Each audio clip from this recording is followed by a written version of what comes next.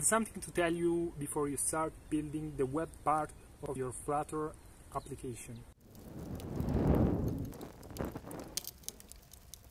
So basically, Flutter, it is not well optimized for SEO. For those who don't know what SEO is, basically SEO are all the rules that allow the search engines to fetch your content and understand how it is made. And this thing is absolutely essential for the web.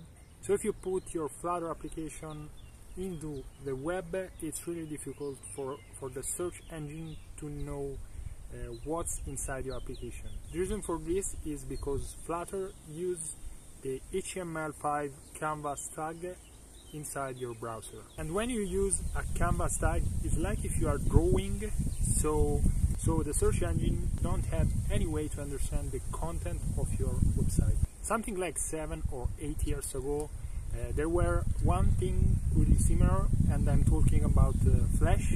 At that time there was a lot of websites made with Flash, but the problem was the same. So basically you shouldn't use Flutter to build a website that allow content like a blog or any article based website.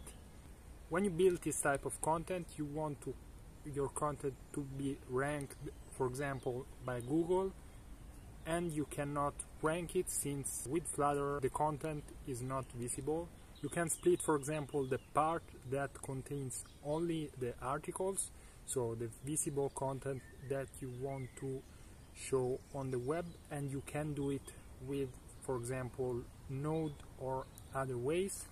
Or, for example, you can generate some HTML pages that you want to be visible, and you can do with Flutter all the other part, the part that maybe contains the settings of your article, the settings of your user, and all this stuff that maybe needs authentication and you don't want to be ranked by Google.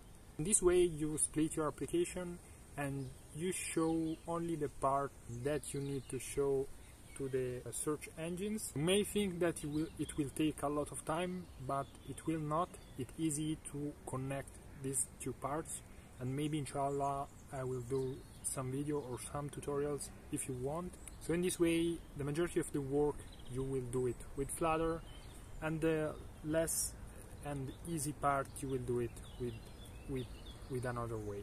Thank you so much for watching, and if you found this content useful, don't forget to subscribe and like the videos, and check out my channel. I will put a lot of things about Flutter and JavaScript, Node, and things like that, inshallah.